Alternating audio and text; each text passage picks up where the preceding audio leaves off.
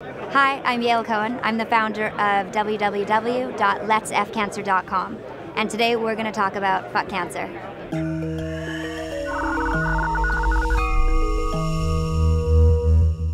Kelly Hayes with genConnect.com. I'm joined today here by Yael Cohen, who is the founder of LetsFCancer.com.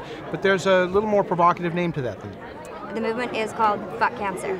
Well, you know, on this website, generally we don't utilize profanity, but I think that anybody who's been touched by cancer has wanted to use that word. I think so. Did you have any personal experiences that led you to this? I did. It's actually all for my mom.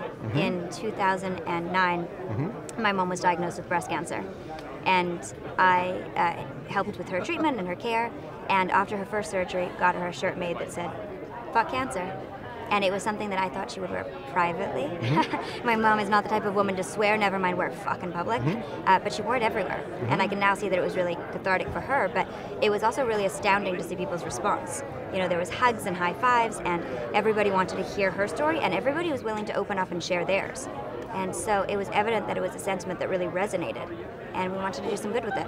So when people go to the site now, what can they expect to find? They're going to find education. So how to talk to your parents about cancer, how to teach your parents how to look for cancer instead of just find it. Family history, risk factors, earliest warning signs, annual diagnostics, as well as a community to share your experiences, help others with theirs, and in general have an authentic emotional response. Not one that may be typically endorsed by society, but one that allows you to feel whatever the hell you're feeling in a safe space. Is it a safe space? Is it a fun space? Is it a place that people can go and form a community around?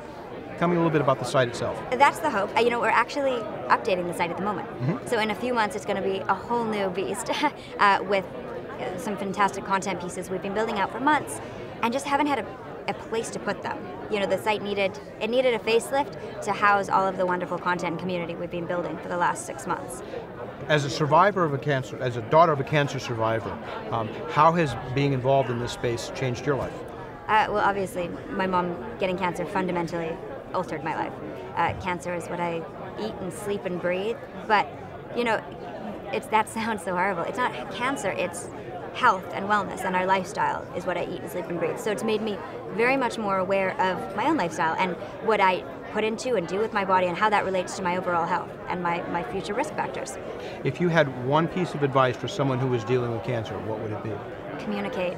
Talk about it. You know, as a society, we suck at communicating about cancer. We get uncomfortable or guilty or confused, and we either step away or we cling. And I would say it's communication. Make sure that you are either getting the support you need as a patient or as a caregiver, and giving the support that your loved one, or friends or family need. So talk. Yael, congratulations on what you do. One more time, how can people find you? www.LetsFCancer.com. Terrific. And you can see more with Yael Cohen at genConnect.com.